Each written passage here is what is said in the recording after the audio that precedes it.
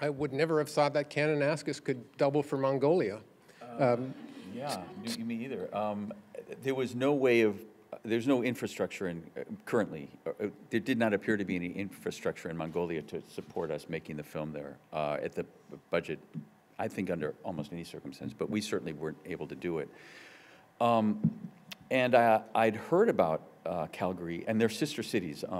Calgary is a sister city of Ulaanbaatar, which is the capital of, they're literally sister cities. They exchange ambassadors, and they have a lot in common. They have the same population, same general production and agricultural ties, et cetera. There are also, happily, 700 Mongolians living in Calgary.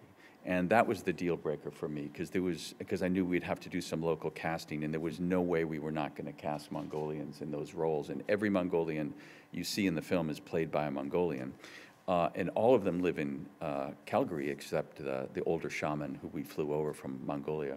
But before we went, I sent a friend on a scouting expedition to Mongolia to find locations that sort of matched Calgary, so that we could combine them, and it worked out perfectly. We found 7 or 8 locations in Mongolia that truly do look like Calgary, or outside Calgary, Alberta, and then we figured out a way very carefully to map them so that the car could drive in Mongolia and arrive in Calgary, and it just worked out perfectly. Tiny bit of color correction, but...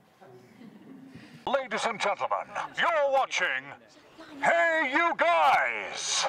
Hey You Guys, huh? Hey You Guys. Is that from the Goonies? It is indeed, yeah. Nice. Hey